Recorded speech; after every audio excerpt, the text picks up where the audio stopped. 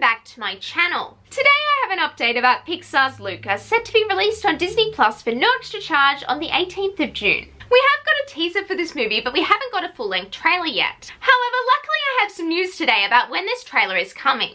On Twitter, director Enrico Casarosa said that although he doesn't know the exact date the trailer will drop, it should be around the end of the month or beginning of May.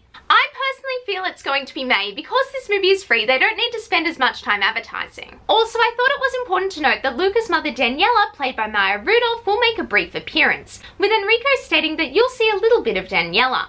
Obviously, when this trailer drops, I will definitely be reacting to it and breaking it down, so you should definitely subscribe. Anyway, that is all for today. Like this video if you liked it and have a magical day.